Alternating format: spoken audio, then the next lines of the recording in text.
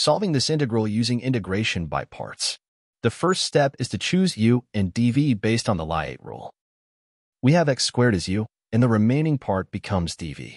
For your information, I have uploaded a video about the full explanation of integration by parts. If you wanted to know more about integration by parts, feel free to check out the video and the link is in the description.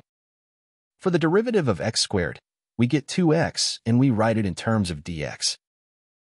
Integrating dv we get v, and integrating e to the x we still get e to the x. Now, we have all the terms and we can plug them into the formula accordingly. Notice that we have a constant.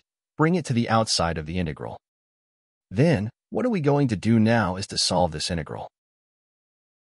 For this integral, notice that we have a product of an algebra and an exponent, so we have to use integration by parts one more time.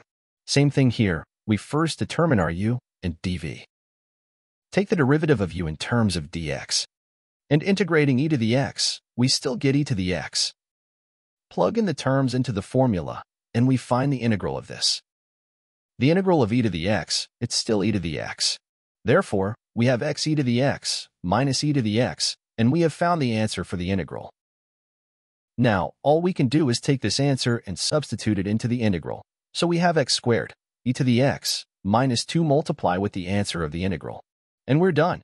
But remember, don't forget to add plus c after we have finished the integration, and we got our final answer. That's how we solve this integral by using integration by parts twice. I spend hours making videos explaining math topics, and all I ask for in return is simply to like and subscribe. Thanks for watching.